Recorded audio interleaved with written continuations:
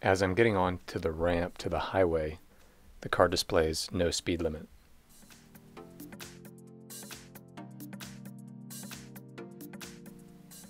There's a 60 mile per hour speed limit sign as I start to merge.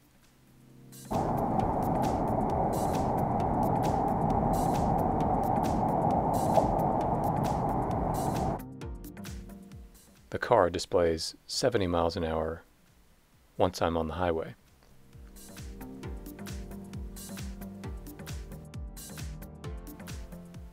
It must be pulling that data from somewhere besides the actual posted signs. 90% of the time I've found that I can trust the displayed speed limit in the car. If it says 70 miles an hour, it means that the car saw a physical sign behind me somewhere, but not in this case.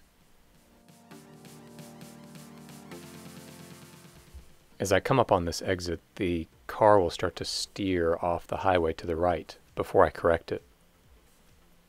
Keep your eye on the steering wheel and watch it pull to the right, trying to pull me over and make the car exit. Right now.